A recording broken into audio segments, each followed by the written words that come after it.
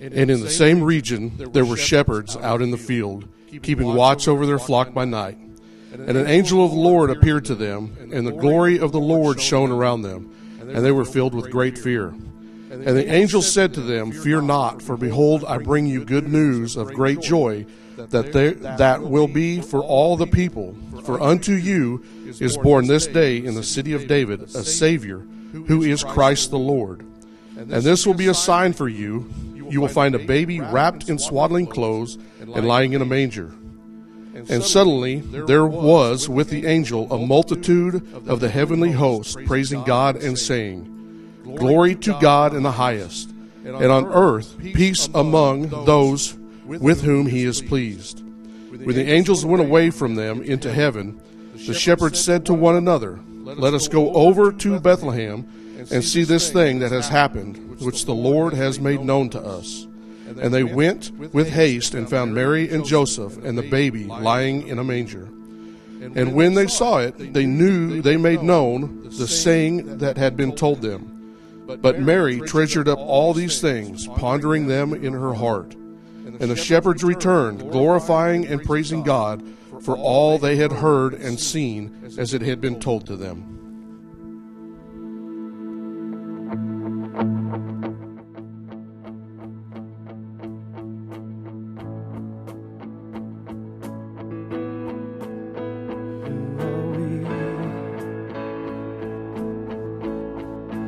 You would be mindful of us. What do you see? It's worth it looking our way.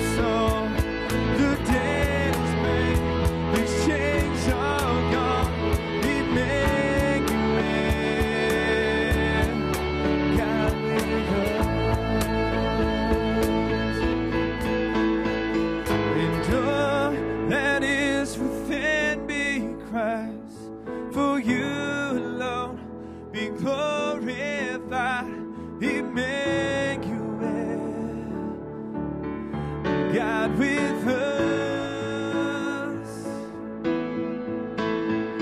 My heart sings a brand new song. The debt is paid, these chains are gone. Emmanuel, God with us. Amen. You can be seated. As you can tell, Scott is not sitting here this morning. Be praying for him and his family. He actually tested positive on Friday morning, called me and said, "You're up." So he's feeling okay. He's doing okay. He said he was felt a little crummy yesterday, but he's doing good. It is so good to have this guy back. Got to hang out with him a little bit on Monday night. We're working on the Christmas Eve service that's coming up. We will not be here. It will be completely online just because of all the stuff that's happening. We're trying to make that a little bit easier on everybody. But it was fun Monday night just getting to hang out and talk with Doug and sing with Doug and be here. So we just wanted to encourage you this morning. I know this is the Christmas service kind of day, and it's kind of weird not having our pastor here, but he called in the B team, so you're in for either a treat or a trick or something. I don't know, but we're gonna get through it. But I do want to remind you about our Lottie Moon Christmas offering. We have church is always very gracious in giving to that, which supports missionaries in foreign countries. And there is a little video. We're gonna pray real quick, and then we'll watch that video. But continue to give to that. I also did want to say thank you. From the staff for the love offering that you guys have given to us. It is always a blessing. I've been in places where there was very little given, and you guys are a church that gives, and you give out of the overflow of your heart, and we are grateful to serve here. We're grateful to be a part of this church family. So thank you for that. Let's pray together this morning. God, you are an amazing God. God, as we come before you on this day to celebrate the birth of Jesus, God, I pray that you will let us forget everything else. God, that we won't come in here with any preconceived notions about what's going to happen today, but God, we will come in here fresh, ready to meet you. God, we pray that your Holy Spirit would fill this place, would fill our hearts. And God, that we would sing, not caring about anybody that's in the room. We would sing to you because you have been good to us. And God, I pray as we open your word, God, that you would speak. God, that you would hide me. It wouldn't be anything about what I wanted to say, but God, it would be your words. And God, I pray as we encounter you today, that we walk out of this room changed forever. God, you have the words of life. And we pray that you would speak them over us today. Thank you for all that you do. We pray for Scott and his family, God, that you would keep them safe. God, for all of those who are dealing with the coronavirus right now, God, we pray that you would just continue to bring healing. And God, for those that we have lost, God, we're sorrowful. And God, we know they're in a place that is far better than here. And God, they would not want to come back here to this place because they are sitting at the perfect place at the feet of Jesus. So God, though we mourn, we rejoice also their testimony that they have loved you and lived their life for you. God, I pray as we continue forward in your worship, God, that we would just let our hearts spill out because of all the things that you've put into us. It's in Jesus' name we pray. Amen.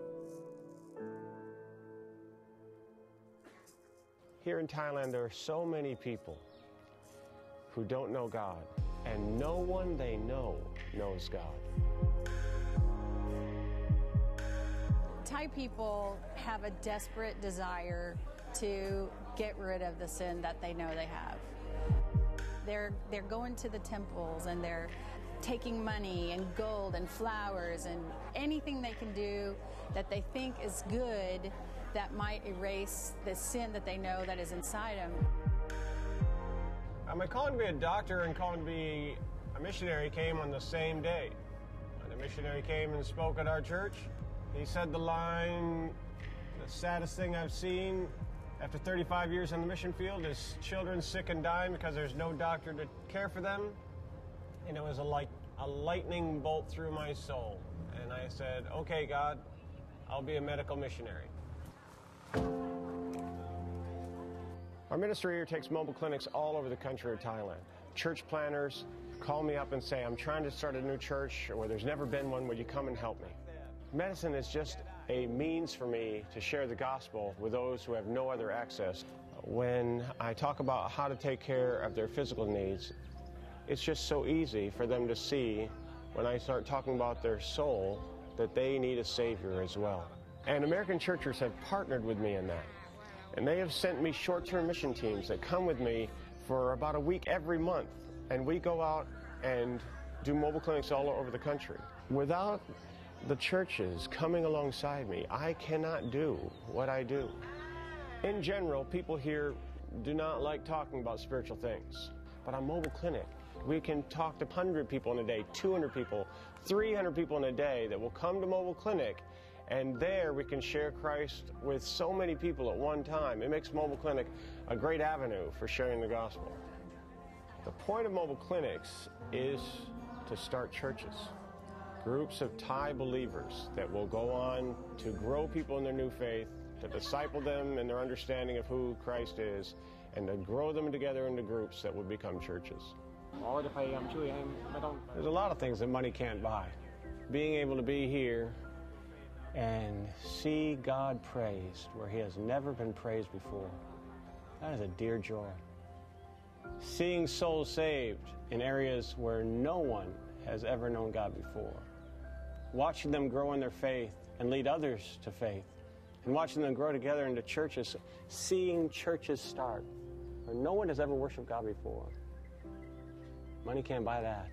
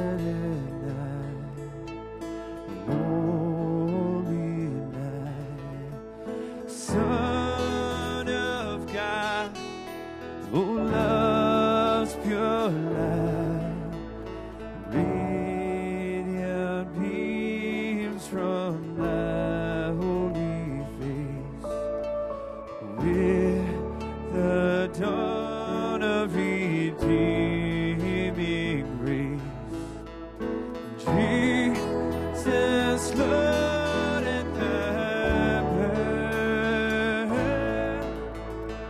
Jesus, Lord, at thy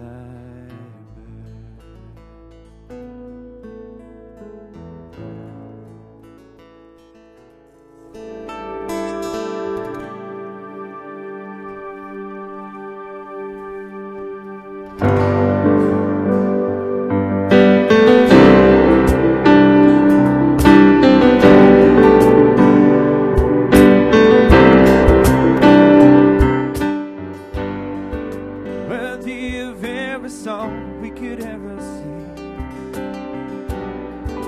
worthy of all the praise we could ever bring, worthy of every breath we could ever breathe. We live for you.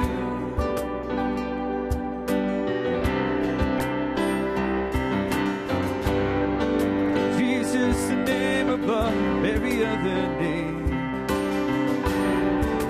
Jesus, the only one who could ever save.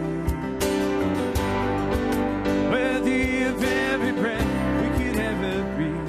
We live for you. Oh, we live for you. Holy, there is no one like you. There is none beside you. Open up my eyes in wonder. Show me who you are and fill me with your heart and lead me in your love to those around me.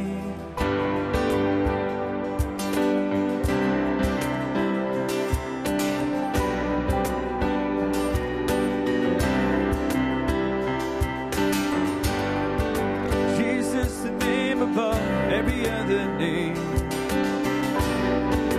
Jesus, the only one who could ever save.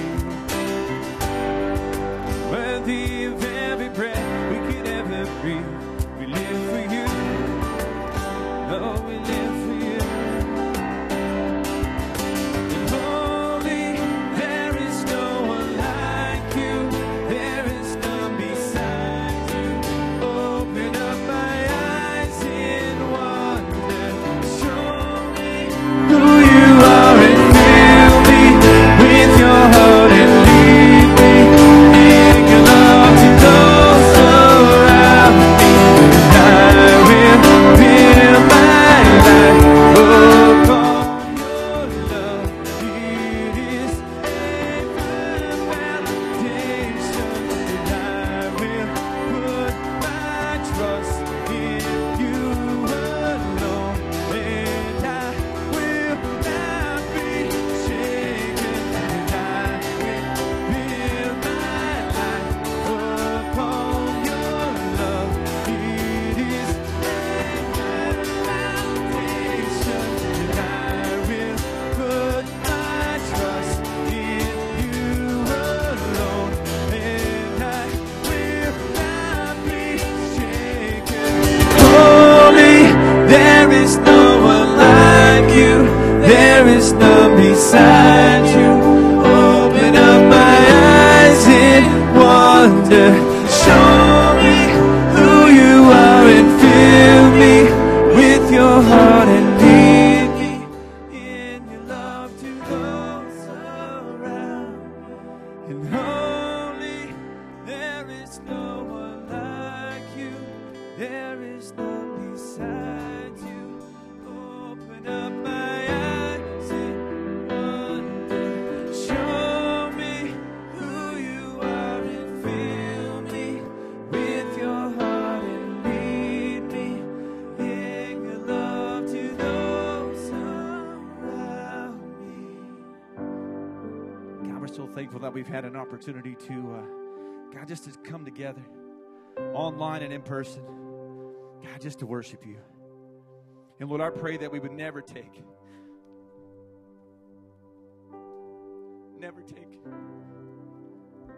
this opportunity for granted. As I'll discuss more in the coming weeks, God, all this can change in a matter of seconds. So I pray As we come together each week, that it just won't be just a meeting. But God, we would come together. God, we would cry out to our Creator. God, we would leave changed. Not anything that we can do, but by the power of you. And I pray if there's one in this holiday season that does not know you, that God, they would cry out and accept the best gift they could ever receive. Be with Jeremy today as he comes and he shares. Fill him with your Spirit. And I pray that we would leave changed today. In your name we pray. Amen.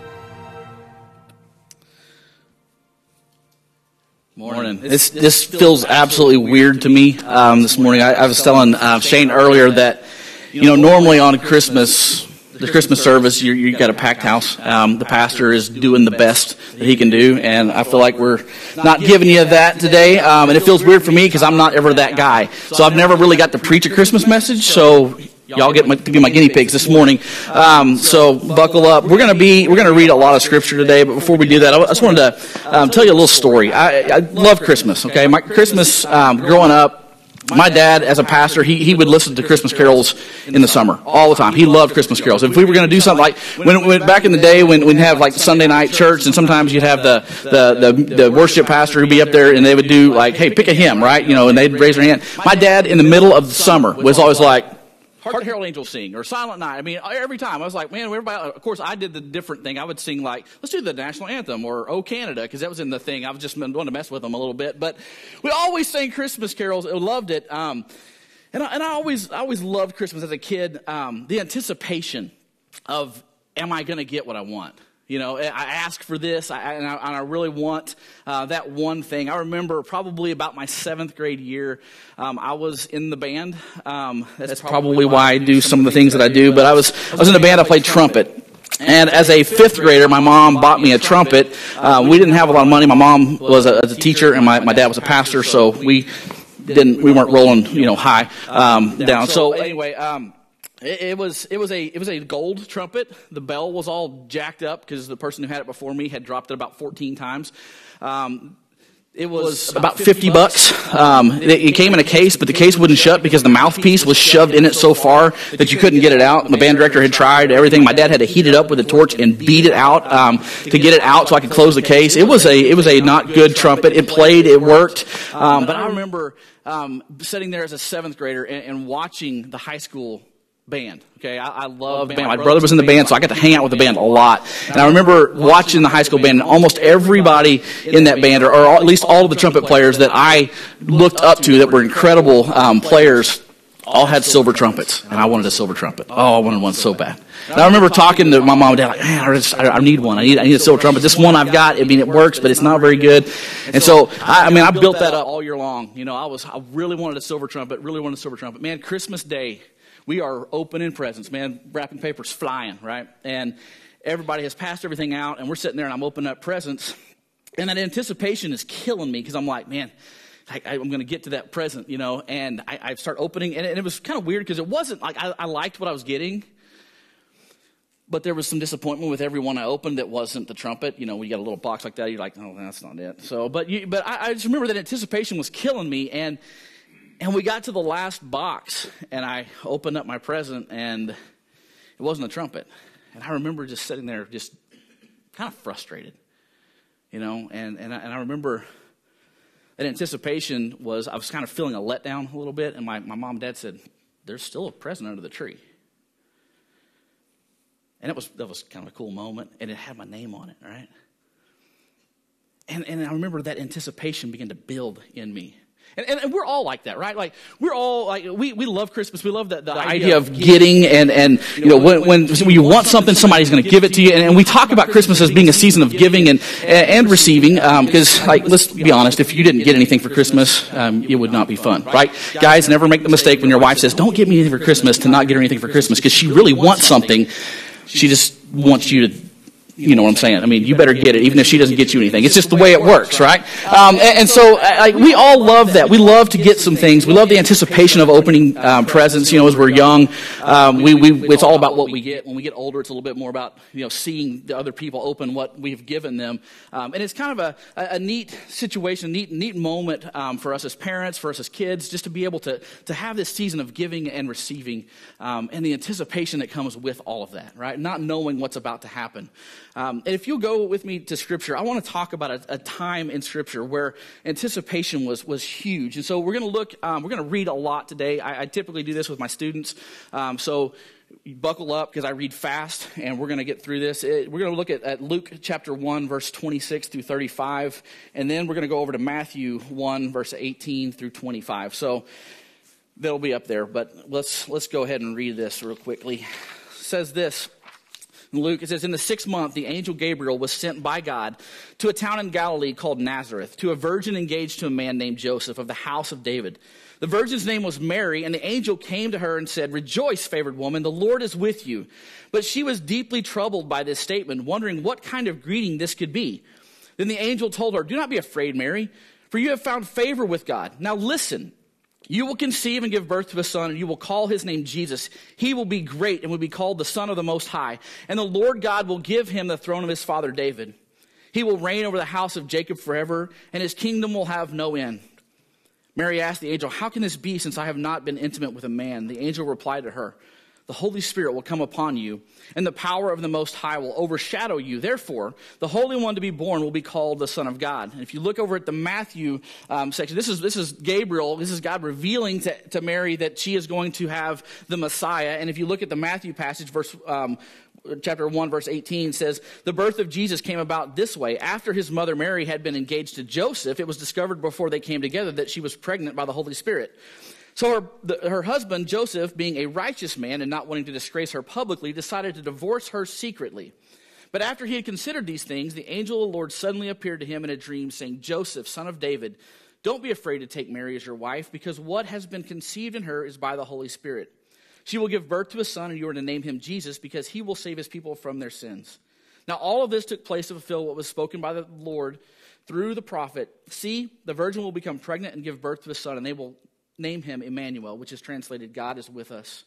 When Joseph got up from sleeping, he did as the Lord's angel had commanded him. He married her, but he did not know her intimately until she gave birth to a son, and he named him Jesus. Let's pray together.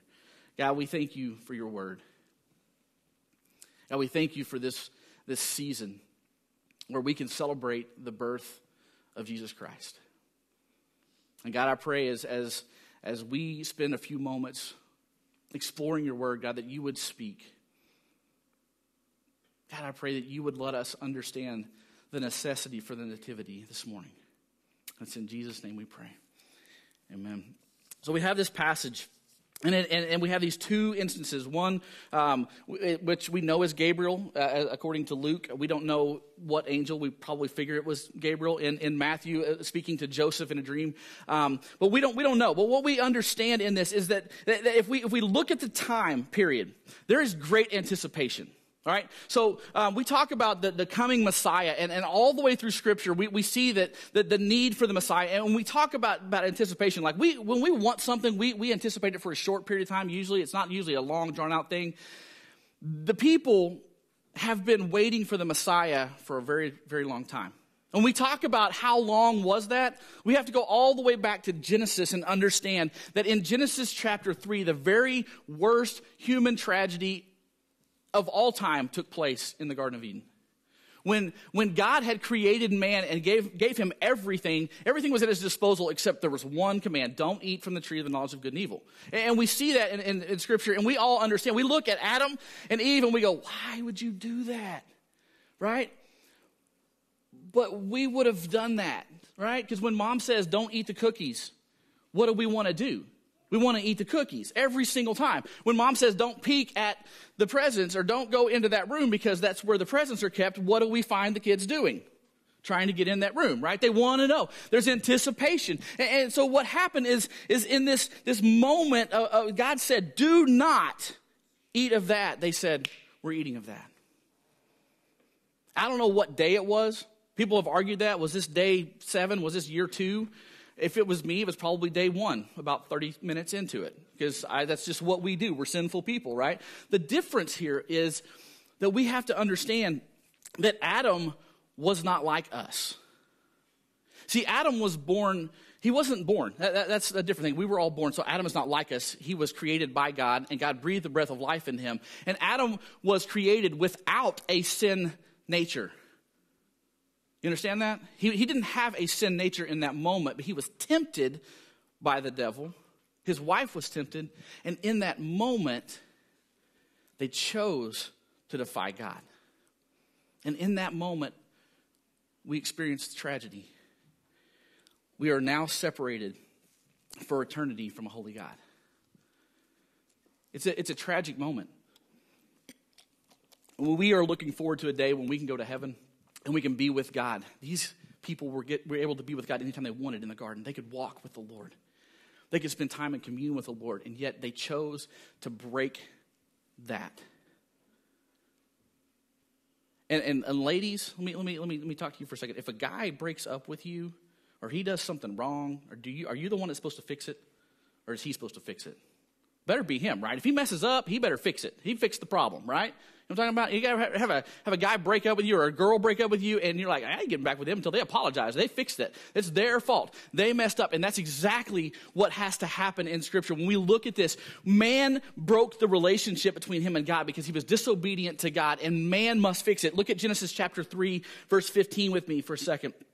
In this passage, we see that God is speaking to the serpent here, and he says this. He says, I will put hostility between you and the woman, and between your seed and her seed. He will strike your heel, and he will strike your head, and you will strike his heel. In the NIV, it says, he will crush your head. The offspring of Eve in this instance is going to have to fix the problem between God and man. And we see, like, all the way through, from the moment that was spoken, that prophecy was spoken, Eve and mankind began to look for the one who was going to break the curse. And so we have this anticipation of this Messiah. We have these prophecies all the way through the Old Testament of this Messiah that's going to come. And the problem that we have a lot of times when we look at this is the Messiah began to be this thing that everybody thought was going to be a king who set up on a high throne, who overthrew Rome, who established the kingdom of Israel back to what it once was. And that's not what God intended. God intended for the Messiah to fix the problem of sin between God and man. And we talk about the necessity of the nativity. Why did it have to happen this way? Why did it have to happen this way? Because the prophecy in Genesis 3:15 says this. It has to be a man that fixes the problem. And all the way through the Old Testament, we have men who do some good things, but they're sinful. They mess things up. And you look all the way through it. They're always looking for somebody. The Messiah has to be somebody who is like Moses, who's a prophet like Moses, who is greater than King David, who is of the line of David, who is of the line, is in the family of Judah. The scepter will not depart from that family. And you see all of these things, and it always becomes this kingly thing where everybody anticipates this great king who will come and who will overthrow the people who are oppressing the Israelites. And that is not exactly what God had in mind. So people begin to miss this whole thing. The reason that we have the nativity is important because when we look back at Luke chapter 1, verse 34, it says this. It says, Mary asked the angel, how can this be since I have not been intimate with a man? The angel replied to her, the Holy Spirit will come upon you, and the power of the Most High will overshadow you. Therefore, the Holy One to be born will be called the Son of God. So when we look at this, remember Adam was created, right? He wasn't born. So he was created without a sin nature. There has to be one who is born that is going to be a man but not have a sin nature so he could choose to not sin. Does that make sense? That can't happen unless God becomes man. We see the same thing happen in Matthew chapter 1, verse 20 and 21. It says this: after he had considered these things, the angel of the Lord suddenly appeared to him in a dream, saying, Joseph, son of David, don't be afraid to take Mary as your wife, because what has been conceived in her is of the Holy Spirit. She will give birth to a son, and you are to name him Jesus, because he will save his people from their sins. The whole idea in this that everybody in the Jewish culture missed is that man could not do this. They had tried for centuries and centuries to obey the law, to be good enough, to be able to get themselves right with God, and it would never, ever work. Because we don't have a choice. We are born with a sin nature. We will sin before we will be right. It's just what we do. It's what we're born into. And there had to be one that was born again without a sin nature. The Bible calls Jesus the second Adam, the one who was born without a sin nature. And Jesus, being fully human, chose not to sin. How did he do that? I've had all kinds of people ask me that question. There's a Bible study that I take students through, and we're looking at the whole idea of the full humanity of Jesus in this. Was he fully human? Was he fully God? How did all of that work? How does that math problem work? I'm not good at math. I was an English guy, so math doesn't work. But 100% and 100% seems to be 200%, and it doesn't work, right? But the whole idea of this is that in Jesus' full humanity, he chose to not sin. Being fully human, he did not use his abilities as God, is what Philippians tells us, that he emptied himself and he did not use his abilities as the deity to do anything that he did on earth. He allowed the Holy Spirit to empower him. He studied the Word of God. He used that in temptation against Satan to take him to the Word of God to do what he was supposed to do. And because God's plan in Genesis 3:15 was for the son of Eve to be the one who crushed the head of the serpent, we had to have a perfect person, and the only way that was possible was if God became that person. That's why it's necessary for this nativity to act and to happen exactly the way it did. It couldn't just be another person that was good. That wouldn't ever work. It would never work because we can never, ever be good enough. The whole idea here, and you see this in the Matthew passage where he says, is Matthew, yep. No. Luke. No. Matthew. Right there, verse 23. Yeah. It says, see, the virgin will become pregnant and give birth to a son, and they will name him Emmanuel, which is translated, God is with us. This is not the first time people had heard this passage. It wasn't the first time this passage is in Scripture. This passage is in Scripture in Isaiah 7, chapter 7, verse 14. It says this, therefore the Lord himself will give you a sign. The virgin will conceive, have a son, and name him Emmanuel. So why is it that the Jewish people missed this whole idea? It's because this prophecy at the time had nothing to do with the Messiah. Some of y'all looking at me like, what did you just say? But this prophecy actually had to do with King Ahaz, who was upset and afraid that the king of Syria, who had partnered with the king of Israel to overthrow him, was going to come in and wipe him out and put somebody else on the throne. And he was scared and he was afraid. And God said, ask me for a sign. And he said, no, I'm not going to tempt you. I'm not going to test you, God. God said, well, listen, I'm going to give you a sign. Here's the sign. The virgin will conceive, give birth to a son, and she will name him Emmanuel, which is literally translated, God is with us, as a sign. And it says this, later that child will grow up and he will be weaned before he is weaned, that whole alliance from the northern tribes will be put out and it won't happen anymore. Right? They were never looking for the Messiah in that passage. The Old Testament, they weren't looking for that. It wasn't until God revealed it to Matthew that was not just a historical prophecy, but that was one of the Messiah that was to come, that he put those two together and said, look, here it is. God has to come and be born to be with us so that he can die and save us from our sins. That's the only way this thing is going to work. The reason for the nativity, the necessity of the nativity is so important because it's this. The necessity for the nativity is this. God became human to restore humanity's relationship with God. It's the only way the prophecy from Genesis 3:15 can be fulfilled. The offspring of man that can crush the head of the serpent, that is pure enough to be the Lamb of God, which we see John the Baptist call him the Lamb of God, is if God becomes man. It's the only way possible. And he does that to restore a right relationship between man, between humanity and with God.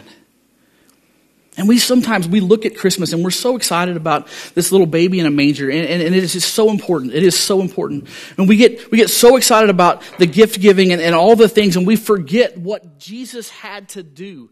He had to step off of his throne where he had all glory all the time. He was right there with the Father, seated at his right hand. And at any moment he could ask and he could do anything he wanted to do. And he had to stop all of that, step off that throne and come and live the same type of life that we have to live. But he didn't come to be served. He came to serve and give his life as a ransom for many. He was obedient to death, even death on the cross. It wasn't a happy existence for the King of all kings to stop being the king and to come and serve everybody else. It's not a glamorous life. Jesus wasn't born in a palace. He wasn't born like everybody thought the Messiah would be born. He was born in a dirty stable. He was born that way because God wanted us to understand that we can't do it by ourselves. We have to rely on him. He had to come and do this. The problem very, very early began with a man that had no sin nature choosing to sin. The problem is solved only when a man with no sin nature chooses to be obedient to the Father. As we have in all the way through John, if you read John's Gospels, if you read John's Gospel and you read the letters that John wrote, you see something very, very important that comes up. All the time, John is saying this. He said, if you love me, you will obey me. I tell my kids all the time, the way that you can show that you love me is if you're obedient to me, right? When I ask my kids to do something and they just get up and do it, it shows me that they respect me, that they love me. The same is true with us and God. That's why everything Jesus did pointed back to the Father. Everything Jesus did gave glory to the Father in everything that he did because he was being obedient because he loved his Father. That's what we need to be doing with our lives. And when we talk about this anticipation, the anticipation of the whole world was for this Messiah to come, and they missed it because they were looking at something completely different. They had their idea of what it was really going to be, and they missed the fact that God would become man. What was the big thing that they said they accused Jesus of? It was blasphemy, claiming to be God. They missed it. They completely missed it. Because the whole time they thought, we're going to have a king show up. He's going to gain power and overthrow everybody else. And they missed the fact that God would come to be a carpenter's son. That he would grow up not having honor in his own home, in his own hometown. He would grow up being run out of places. He would grow up learning what suffering really is. And he would suffer the ultimate humiliation of being put on a cross as a spectacle for everybody to make fun of, to prove that Rome was in charge. But in doing that, he broke the curse of sin and death and hell for us. And in that moment, he restored humanity's ability to be with God. That's why the nativity is so important. That's why this moment of Christmas is so important. And I pray that we don't miss it this year. I pray that we understand this, because when we talk about the anticipation that everybody was waiting for, the people who understand it got it, and their excitement and their anticipation was fulfilled in the birth of Jesus Christ. They had waited.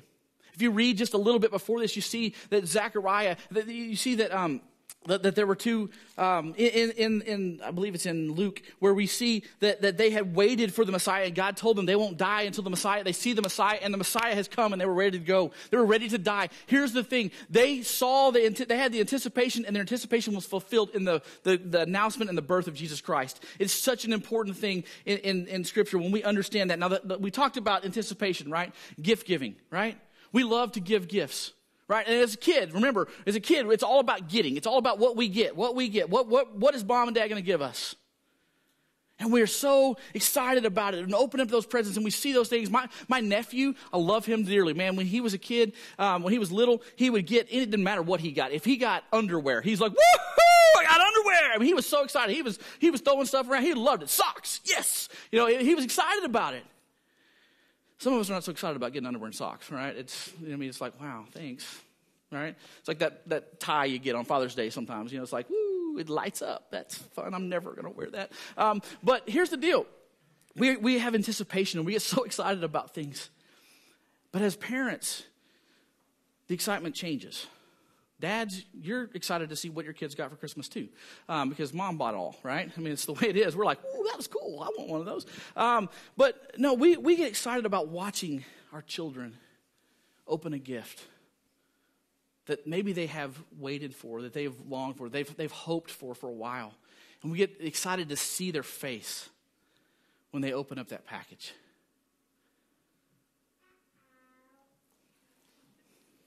Unless it's not what we wanted, right? There we go. But here's the deal. I think part of that's just maturity. When we grow up, we learn it's more about giving than it is receiving. When we've received the gift of the Holy Spirit, when we've received Jesus Christ as our Lord and Savior, something ought to switch in us. As we mature, it should be less about what we have received and more about how we give it. It needs to be more about how we take this gift and we give it to someone else. Because see, in the same way that Adam, that he was created and God breathed the breath of life into him, one of the coolest moments that we can ever experience. Patrick and I talk about this all the time. We go to Falls Creek and we get the opportunity to share the gospel with a student. And they get to that moment when they say, yes, I want to receive Christ. And they begin to pray and ask God to forgive them of their sins. They repent and they ask God to be the Lord of their life and to save them in that moment. When they say amen, the next breath is almost if the Holy Spirit just boom, right in there. And it is the coolest thing to see them have new life on that first breath. That's that moment of anticipation in me that I'm so excited to see them open up that present, and they are so excited to receive that gift of the Holy Spirit. We are so excited about gift giving this season, during this season. But what about the ultimate gift? How often are we willing to go out and give the gift of life to people? To share with them what God has given to us? As I opened up that last package, my joy was complete because there sat that silver trumpet. I was so excited about that. Grady was waiting to hear the end of that story. What did Grady? He was like, I got to know what the end of that story is. Here's the deal. I received that trumpet, and man, it made my Christmas. It made my day. I was able to take the old and put it away and take this new to me, trumpet that I felt like was going to change the way I played, to change the way I was looked at, change the way that everything happened with me in band. It didn't. But here's the deal.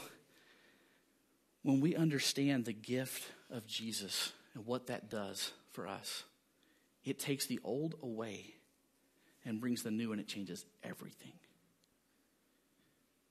My question is this. Have you ever given your life to Christ? Some of you, here's the deal. I don't know anybody. I don't assume anything about anybody. Okay, I have been in churches where an 80-year-old guy who was a Sunday school teacher for 40 years walked an aisle on a Sunday morning and said, I thought I was saved and I'm not. And he gave his life to Christ. I've been in places where youth pastors or pastors have realized that they were lost and gave their life to Christ. I assume nothing about anybody. Okay, my students know that. I don't assume that they are saved. A lot of people have been through a baptistry. A lot of people have been to an altar. A lot of people have gone down at Falls Creek and prayed a prayer and talked to somebody and did all kinds of things. But I don't know if they really have a relationship with Christ. I think if we do, it bears out in how we act and how we live our life. I think we can see that in some people. But here's the deal. If you've never received the gift of salvation through Jesus Christ, today might be your day. What a better day. What a better day to receive that gift that takes the old away and brings the new. In this season right now of the coronavirus, what better gift can we give to other people than to share with them the one thing that changes everything? And you know who that's put on? That's the church. That's our responsibility. That's what God has called us to do. To go and make disciples, to go and share with people this message of how God didn't come to sit on a throne. He came to die for us. That how God came to fix the problem. We don't have to be good enough. Praise the Lord. He did it for us. And all we have to do is say thank you and receive the gift. And if you haven't done it today, we're about to have an invitation and we're going to pray. And if God is dealing with your heart about that, if God is convicting you of sin and showing you that you need a Savior, this morning, say yes to Him. But church, this message is not just about receiving Christ, it's about giving Him as well. Are you willing this year to not just give gifts to people that we bought with some money or we built with our own hands? Are you willing to give the gift that God has given you? You see, some of us are going to be around family this year, and we have a family member that we don't know if they know Jesus or not. One thing that I've heard from several people in this whole time is, man, I wish I'd have had more time to tell somebody. I wish I'd have had more time to spend with that person. And people are losing battles right now with their life. They're losing battles with the coronavirus. And it's one of those things that you don't know. You don't know what's about to happen. But you have the gift of life. Let's not be selfish this Christmas time. Let's give that. Whether they receive it or not, let's give it to them. Let's tell them what Jesus did for us and how they can experience salvation in Him as well. Let's pray together. God, we thank you. We thank you that you gave yourself for us. God, we are completely undeserving of that. But God, you took the anticipation of a coming Messiah, and it all built up to one moment when you became man. You became man because we could not live up to the standard of sinlessness that we needed to fix the problem between us and you. And God, you knew from the very moment that we broke that relationship that you would have to be the one who came to fix it. And God, we are so grateful that you did. God, I pray if there's anyone sitting here today or at home that is watching this, God, that they don't know 100% if they have given their life to Christ, that they have salvation in you. God, I pray today that you would begin to convict their heart of the sin in their life and they would repent and say yes to you in salvation. God, I pray for us as a church, for those who have believed and given their life for you, their life to you. God, I pray that you would convict us of our sin of laziness and apathy when it comes to being the follower of Christ that we're supposed to be. God, it was so necessary for you to make the nativity be exactly what it was, to give us this ultimate gift of salvation through you, that we need to give that to others. And God, I pray that you would empower the people in this congregation to go and share the gospel as much as possible. Because God, this world that we live in is broken and desperately needs you. And God, we have the remedy. Give us the boldness to use it. It's in Jesus' name I pray. Amen. You stand with us. If God's dealing with your heart about something, maybe it's not that you need to give your life to Christ. Maybe it is. Maybe it's that you just need to start your relationship anew with Christ. Maybe you need to just kind of have a do-over. You don't have to come talk to me. Come hit the altar. Come get before God. Maybe it is that God has laid somebody on your heart that you need to share with. Man, come hit the altar this morning. Get on your face before God and ask God to give you that opportunity to share life with Him.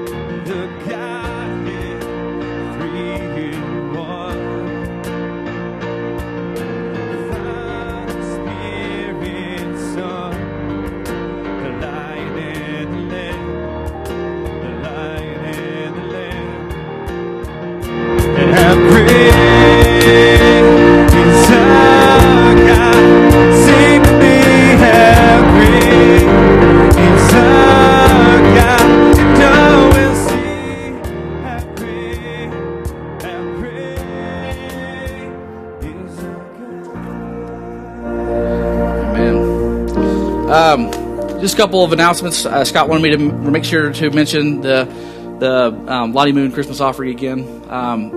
It's such a huge offering. It blesses so many people. Helps us to further the gospel across the globe. Christmas Eve service begins 6 o'clock. It'll be on Facebook, YouTube, and the church website on the live stream page. We're not going to be here. We have already recorded it, so if you come here, you're not going to see anything because nobody's going to be here. We're going to do it online. So